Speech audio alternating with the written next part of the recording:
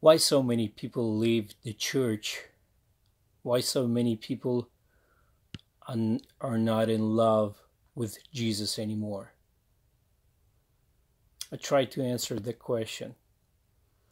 And the answer that I have would be rootless Christianity.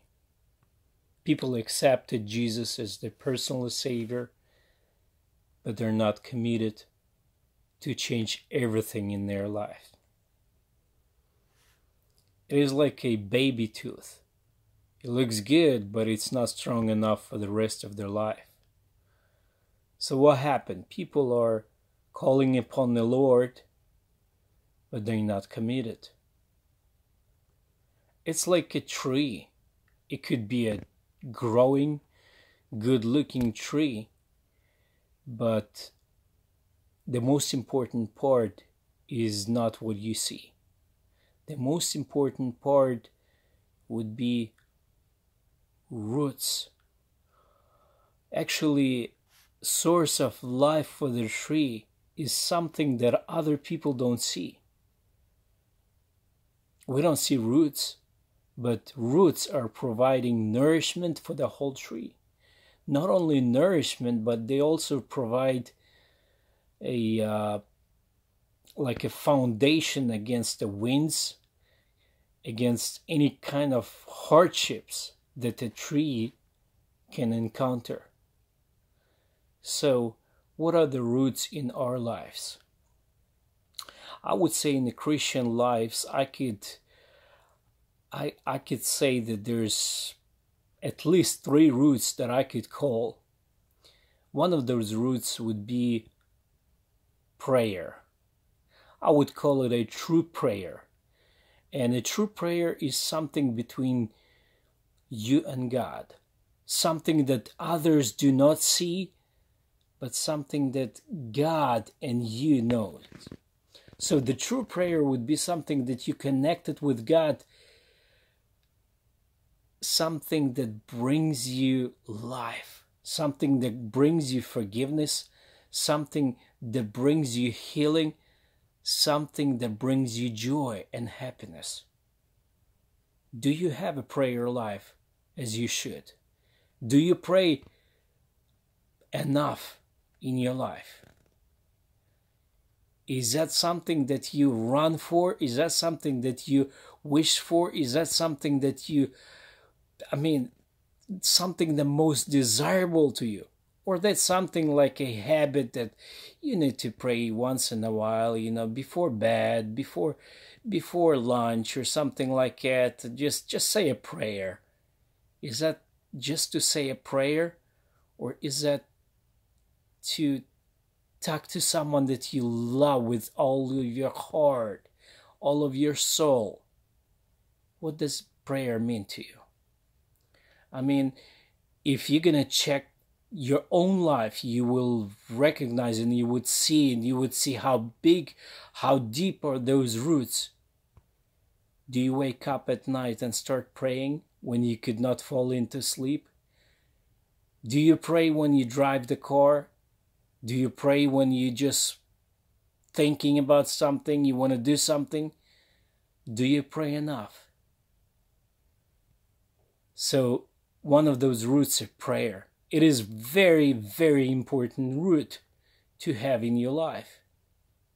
The second root that I would say would be reading the Bible. So the way you treat the Bible shows how deeply you're in love with the one who wrote it, who brought it to you. So if you received a letter from a loved one, how do you treat it? You leave it unopened? No, I don't believe so. If you love that person really, really much, you would never leave it unopened. You would read it once, you would read it twice, you would repeatedly read it until you remember what does the loved one told you. So same thing with the Word of God. You keep on reading it and reading it, so your memory is filled with verses, so you would know exactly what is Jesus telling you, what He wants you to do. And the third root would be to walk in the Spirit, to know exactly what the Holy Spirit guiding you to know exactly what the Holy Spirit is leading you to. Maybe help someone, maybe do something special for the kingdom of God. You would need to know what is His voice and have to listen to it. And in order to know His voice, you need to stay in prayer, you need to stay in the Word of God. So those are 3 roots that I found for myself very important for the life of every Christian or everyone who, calls himself a Christian. And if you want to be rooted in Christ, those are the things you need to check in your life and make sure that you have a nice, good roots. Usually we have branch system pretty good, branch system are that, the stuff that people see, stuff that people could recognize, stuff that we talk about to other people, stuff, maybe singing, maybe preaching, maybe some other stuff. That's only a branch system. Root system is something more important even than a branch system. And the reason why? Because root system provides you nourishment.